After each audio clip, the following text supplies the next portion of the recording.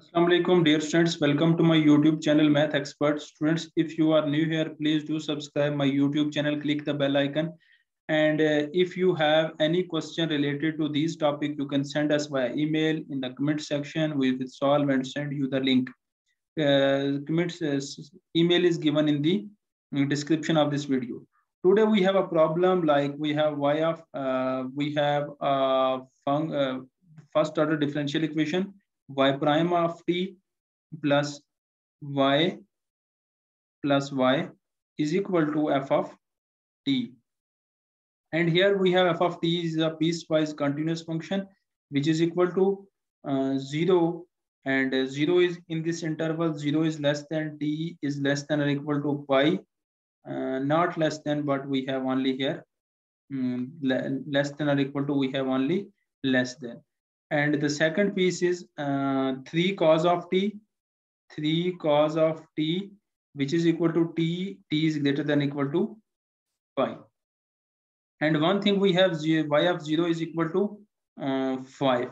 So now we want to solve this by using Laplace transform. Solve by using Laplace transform. Okay, so we want to apply Laplace transform in this solve. So apply Laplace transform of y prime plus y is equal to Laplace transform of f of t. Okay, so by using the linear property, we can apply Laplace transform of both sides. Laplace transform of y prime, Laplace transform of y is equal to Laplace transform of f of t. Now students, f of t is equal to this piecewise continuous function. So here we have f of t is equal to 0, and the 0 is at 0 is less than or equal to t is less than pi, and then we have 3 cos of t, which is t is greater than or equal to pi. These are the two pieces of this piecewise continuous function. So we convert this. Here I can write here, we convert this in compact form.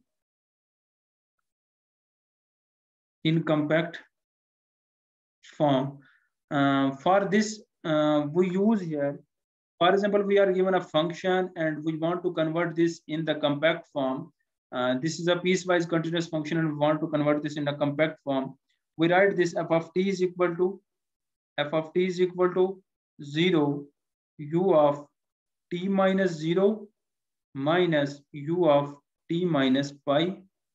Okay, students, plus 3 cos of t, and then we have u of t minus pi.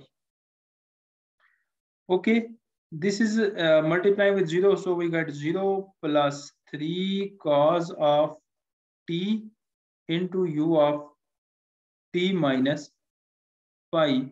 So finally we get 3 cos of t and u of t minus pi. This is equal to f of t. This is the compact form of this piecewise continuous function. We cannot apply Laplace transform directly to the piecewise continuous function. We convert this piecewise function to a compact form and then apply Laplace transform on this. So we apply the Laplace transform on y prime plus Laplace transform on y is equal to Laplace transform on f of t. So we get 3 cos of t u of t minus pi. So Laplace transform of y prime is equal to s capital Y of s minus y of 0 plus Laplace of y is equal to capital Y of s is equal to 3 s divided by s ka square plus 1 is the Laplace transform of cos of t, and Laplace transform of u of t minus a is equal to e raised to power minus pi s. Okay, students. So now we simplify this.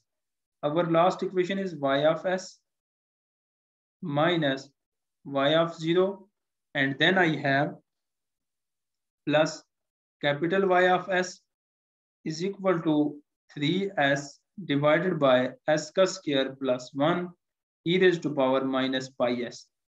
So if I take y of s as a common here, this is equal to s plus 1 minus y of 0.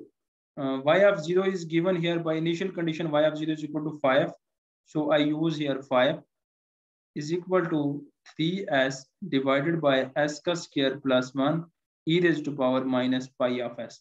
So we get again dividing by this 5 divided by s plus 1 plus 3s divided by s plus 1 into s ka square plus 1 e raised to power minus pi s. So we have y of s and we need small y of t. So we apply the inverse Laplace on both sides. So inverse Laplace on this function, which is equal to y of s. Okay. Inverse Laplace on this 5 divided by s plus 1 plus 3s. We apply the inverse Laplace on this function.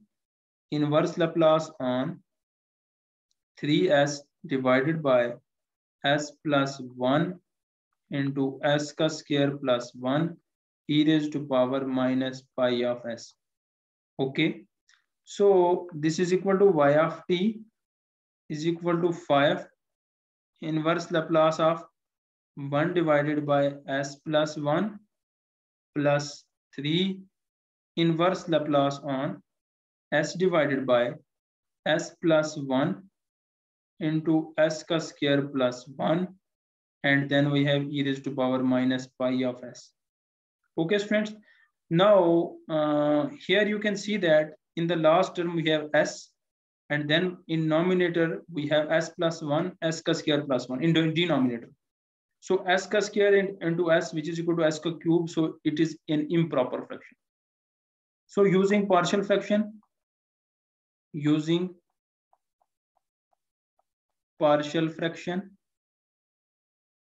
okay, so we have s divided by s ka square plus 1 into s plus 1, which is equal to as plus b over s ka square plus 1 plus c divided by s plus 1. So finally we get as is equal to as plus b into s plus 1 plus c into s ka square plus 1.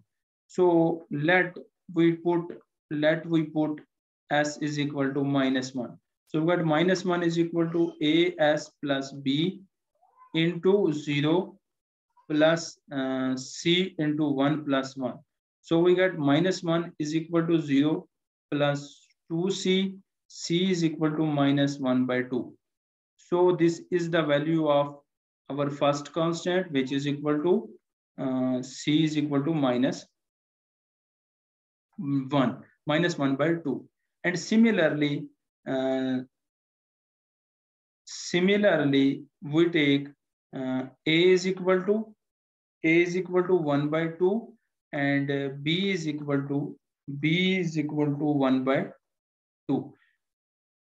So finally we get all the values of these constant. We now use these in the partial fraction. So now we have its mean s divided by s ka square plus 1 into s plus 1 is equal to 1 by 2 into s plus 1 divided by s ka square plus 1, and we have minus 1 by 2 into 1 divided by s plus 1. Okay, students.